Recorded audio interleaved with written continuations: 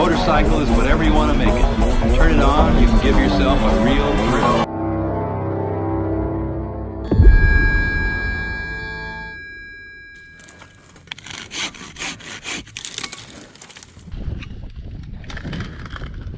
Yeah, this is really rocky back in here.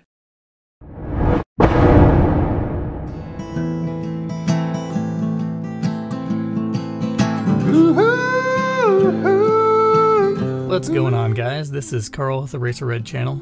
The story I'm telling today is a very unfortunate one. We had a lot of trouble on the mountain today. I'm riding in Cambridge, Idaho, which is a very treacherous area in Idaho. This mountain just seems to be loose and rocky. So every time you hit a rock out here, you gotta just plan that it's gonna move out from under you. And that makes things very dangerous on side hills.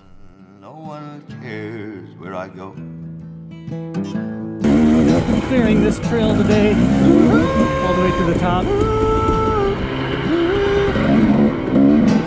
noticed there was some down trees yesterday. I forgot my saw yesterday.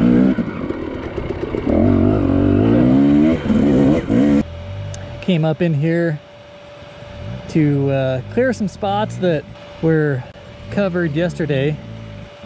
Brought the saw back in here. My dad came in today. I rode solo yesterday, spent the night. Doing good. About the little rock garden this is. Yeah, this is really rocky back in here.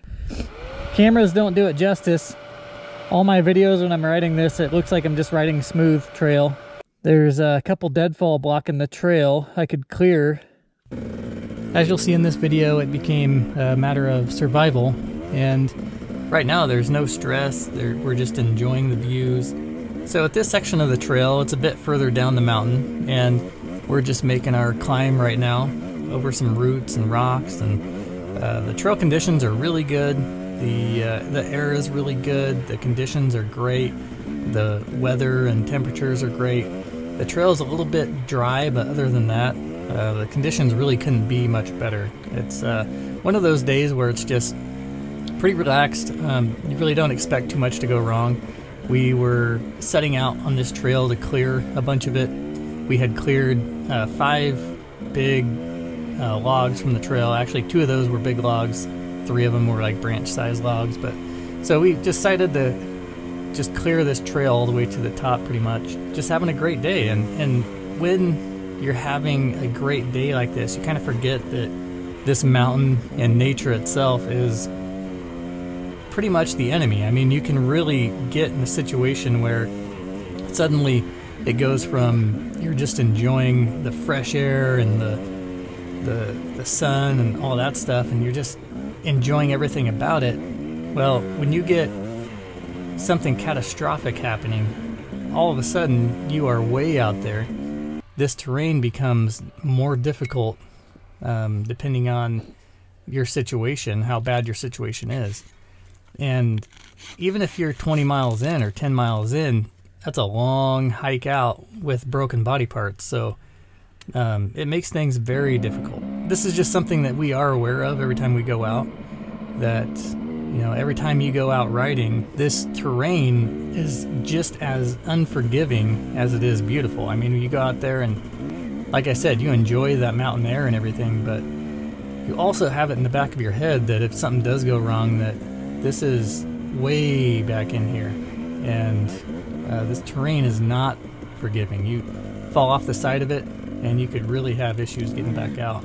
Yeah, I cleared this log here after I had jumped it. So at this point of the trail, we had gotten up to where we were going to turn around. So it wasn't quite to the top right here, but this is where I took a break, and there's no more deadfall to this point. So we were just going to have a quick snack. I was going to fly my drone around. We were going to call it quits for the day. So right here, I'm just following my dad around the little area where I was under the tree right here. I was just taking a break. And my dad came over to me and he said he would just take a ride up the mountain and he would fall off the mountain. That way I could get it on camera. And he was just joking, obviously.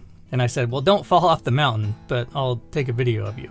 It ended up exactly like he said, but neither of us wanted it that way, that's for sure. But you can see the conditions. There's lots of greenery.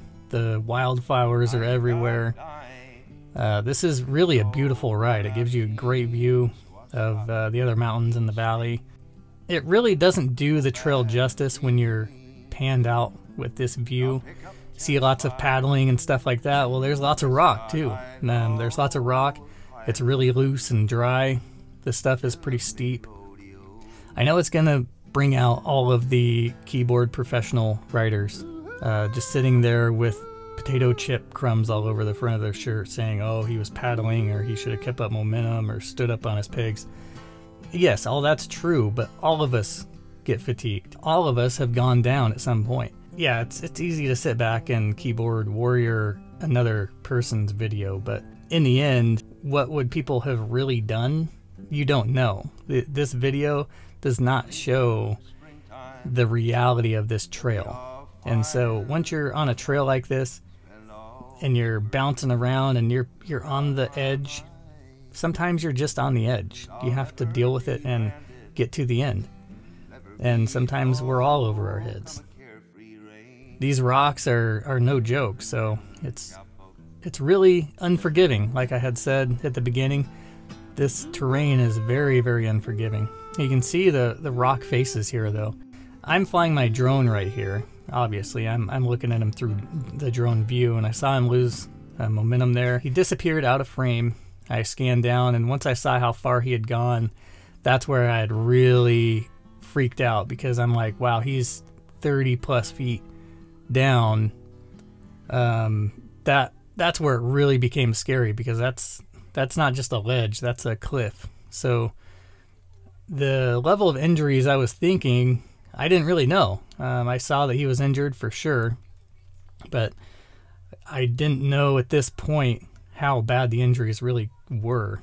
I thought everything from broken bones to pretty much disabled. So I was pretty worried. Flew my drone, landed it, hopped on the bike, and just raced up the mountain.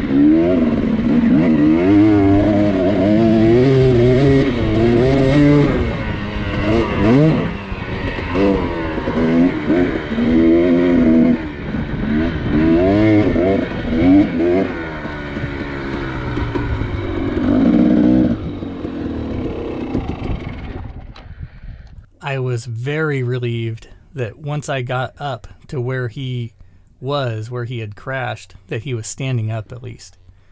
We would have a lot more hurdles after that. He was pretty injured. He was bleeding from his nose. He thinks he may have broken his arm, so he couldn't put any pressure. He couldn't squeeze at all with his arm, so he had to try to ride out of there with a hurt arm. So basically I just rode behind him. That way I would just follow him. Anytime he needed to stop, I would be right there. Anytime he had an obstacle that he needed to go over, we could swap bikes, and I could just ride the obstacle. But things were very difficult, because with one arm, you're putting all the weight on the other one. It really wears you out faster. And so we were dealing with a lot of fatigue. He was getting very, very fatigued. And going down the mountain was not easy. It took us a lot of the day to get back down. And we weren't that far in. I don't know how many miles, but it's not that far to the top. So but in terms of walking distance, it is. It really would have taken a long time to walk out of there. So just a reminder, this trip really is just a reminder that it is very dangerous to be back in here with these motorcycles. And if something happens, you are stuck walking, and if you can't walk, you're done. The main thing is to wear your gear. He didn't have any injuries to his legs because he was wearing motorcycle boots and he was wearing knee protection. And he had no injuries to his legs. And his helmet protected his head. He had broken goggles. The lenses on his goggles were broken. He smashed into a lot of rocks. And it could have been way worse than it was. If he wasn't wearing a helmet, he would probably be dead. I mean, most certainly he would have been dead. So, yeah. The biggest thing here to take away is to never ride a dirt bike without your gear on. That is the most essential thing you can do. It won't be any issue right now.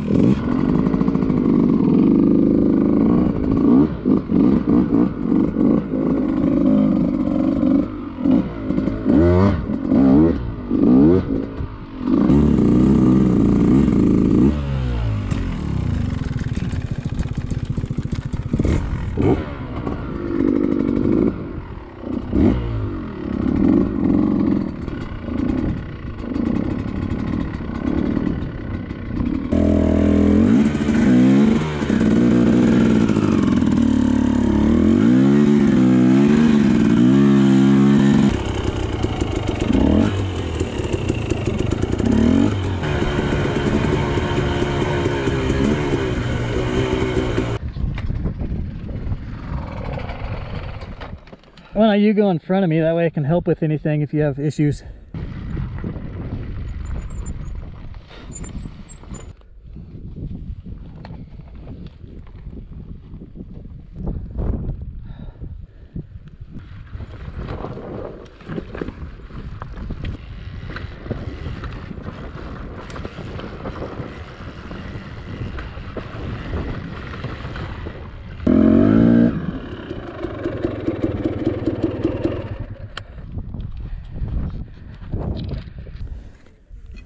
Which is worse, not being able to use the clutch or the brake. You didn't hit your stomach really hard or anything though? No, actually my head and my arm took the impact. Man, it's important to be prepared up here, that's for sure.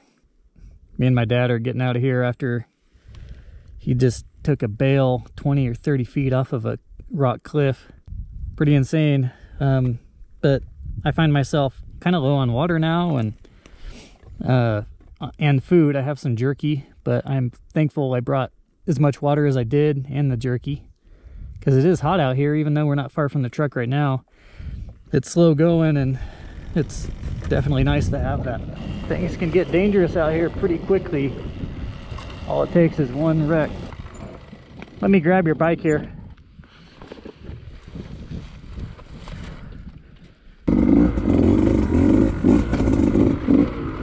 They can go from a blissful, relaxed, nice ride to a survival situation. And essentially what we have now is a survival situation. To top it all off, I just looked at my GoPro and the mic wasn't plugged in to the GoPro for the last 2 days. So, sorry about that. I won't have any audio for you guys.